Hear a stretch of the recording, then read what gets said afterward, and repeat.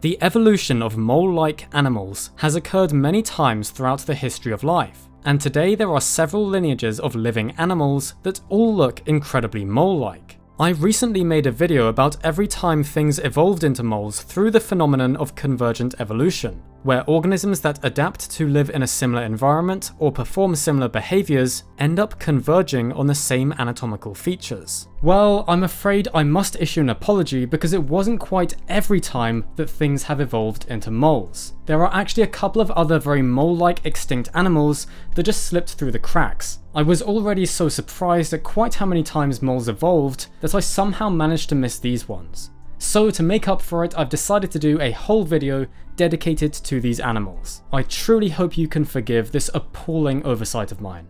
Anyway, what other mole-like animals am I talking about? One of them is called Docofossor and the other Necrolestes, and they are both fascinating animals. First, let's take a look at Necrolestes.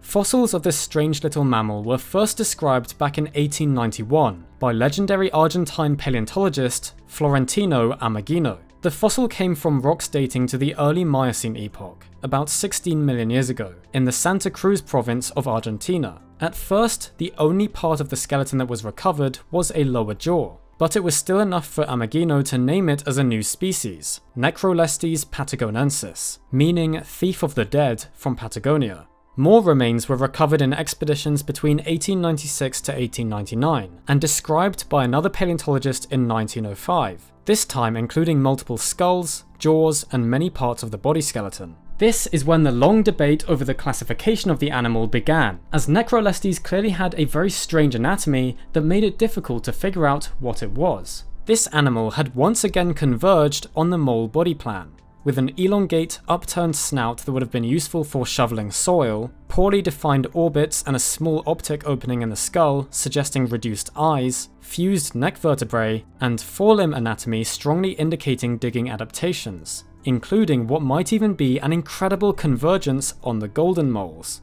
These Afrotherian moles actually have 3 bones in their forearms, instead of the 2 that are standard for most other mammals, including ourselves. In addition to the radius and ulna, they have an ossified flexor tendon, basically a tendon that has been turned to bone, and this extra bone might be present in Necrolestes too, as it looks like there might be a preserved bit of one. Necrolestes also has a curved process on the ulna called the olecranon process, which is another key giveaway for being suited to digging.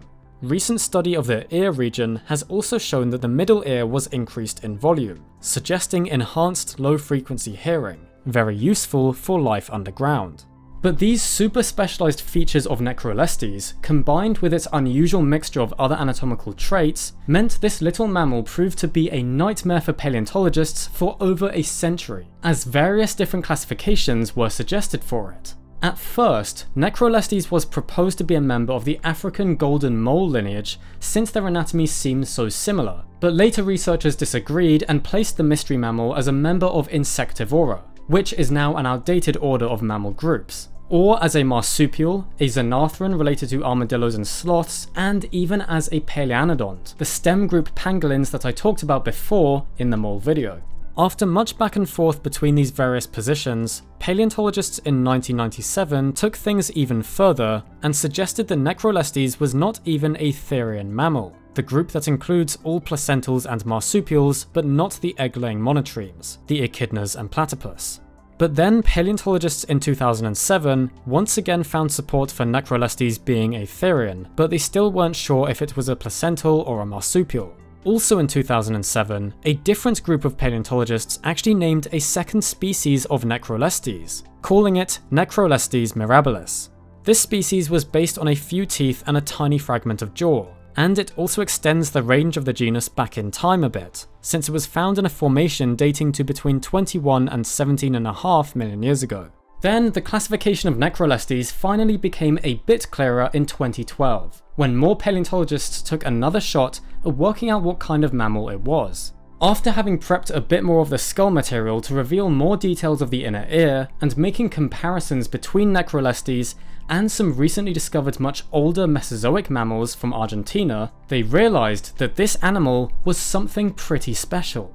Necrolestes was in fact neither a marsupial nor a placental mammal. It was non-therian, as had been initially suggested in 1997. It actually belonged to a group of mammals named Meridiolestida, which had only been first recognized in 2011. Meridiolestidans are an entirely extinct group and were primarily known from late Cretaceous deposits, though some species from after the end of the Cretaceous, when the famous dinosaur extinction happened, had been found. Necrolestes, however, was by far the youngest member of this group, extending the known range of these mammals by 45 million years. Also in 2012, another group of paleontologists independently came to a very similar conclusion after separately studying the Necrolestes material. They also found that Necrolestes was a Meridiolestidan, but positioned slightly differently with other members. Still pretty amazing that they also came to this conclusion on their own too, and certainly strengthening the case for the classification of Necrolestes in this extinct group of non-therian mammals. Several subsequent studies have since further supported this placement for the mole-like mammal, and even more preparation of the fossils has revealed more features of the brain case, ear, and nasal region that support the classification of this mammal as non-therian. So, after more than 100 years of debate, it seems that the mystery of Necrolestes has mostly been solved. There are of course still things to learn about this animal though. For example, there has also been some recent-ish discussion about whether or not Necrolestes would have possessed fleshy appendages at the tip of its snout, similar to modern star-nosed moles. Despite there being a few reconstructions of this mammal with these appendages, which in the star-nosed mole are covered in tiny mechanoreceptors and allow the animals to feel their way around underground incredibly effectively, there's actually no support for Necrolestes having this too. The inclination of the nasal aperture is quite different in the star-nosed mole compared to Necrolestes, and as explained by a 2017 paper, the space needed to support a proboscis like that of the star-nosed mole is just not there on Necrolestes, since it has a shovel-shaped snout instead. That 2017 paper actually goes into quite a bit of detail on the life reconstruction of the mammal, which is pretty cool and something I kind of wish more papers would do. The authors explain that Necrolestes most likely lacked external ears, as in a lot of modern specialized burrowers, and probably would also have had whiskers, since these are very useful for navigation by touch. The upturned snout, which was used in digging, probably would have had a thick nose pad with an extended naked skin patch, called the rhinarium, as in golden and marsupial moles. They say that completely vestigial eyes entirely covered by skin are a possibility, but due to the specific anatomy of the orbital region of the skull, they give their reconstruction very small eyes, as there seems to be space for them. Necrolestes also had very long upper canines that were probably used in hunting invertebrates and potentially also small vertebrates, and they were in fact so long that they would have always been exposed, even when the mouth was closed. So Necrolestes was an absolutely fascinating and undoubtedly pretty mole-like prehistoric animal. The other one I somehow managed to miss is the wonderful Docofossor. Docofossor brachydactylus was first named in 2015 based on fossil material found in China, from a formation dating to the late Jurassic, meaning this animal lived around 160 million years ago, and therefore might be the oldest very mole-like organism that we know of. Docofossor is known from a pretty complete and spectacular specimen, which even preserves traces of its fur around the skeleton, and once again it displays a suite of burrowing adaptations. It has a tooth morphology similar to modern subterranean mammals, has a protruding snout like other burrowers, it possesses that same curved process of the ulna, the olecranon, indicating a strong capability for scratch digging, and it even seems to have been able to hyperextend its back feet to rotate them backwards like in modern day echidnas, which allows these animals to more effectively dig straight down into the soil. Docofossor also has only 2 short finger bones in each digit of the hand, and at the tips, very broad, shovel-like ungual claws. This reduction of finger bone number explains the species name given to the animal, brachydactylus, meaning short digits. There are also muscle attachment points indicative of strong flexor muscles and strong joints, all indicating the use of the forelimbs to dig. Docofossor is also not technically a true mammal. It's a member of Docodonta, which are a completely extinct lineage of mammalia forms that only lived during the Jurassic and Cretaceous. Docodonts actually got pretty amazingly diverse even back then though, with semi-aquatic beaver-like forms known as well as tree climbers. So it might be that Docofossor can be crowned as the original mole, at least until we find something older. Since all other particularly mole-like animals lived long after this, they're really all mimics of the original Docofossor, if you think about it for too long. Anyway, this mammalia form was another incredible instance of a very specialised burrowing lifestyle evolving way back in the Jurassic.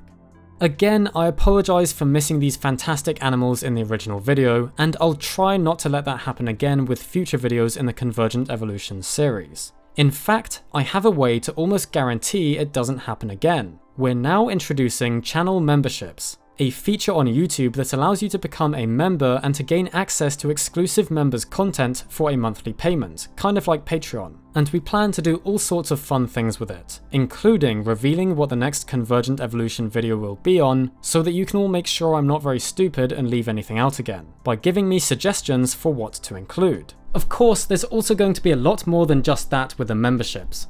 I plan to do a members only stream at least once a month, where we can casually chat about recent paleontological discoveries and go through new papers together, plus probably talk about my own research for my masters, and we plan to do some behind the scenes bonus videos. Probably recording our fossil hunts, going through my own fossil collection, and whatever else you'd like to see. And there'll be plenty of polls for members to vote in, deciding on future topics for videos and streams. It should be really fun. I'm very excited to get started with it, and I hope it's something people will like.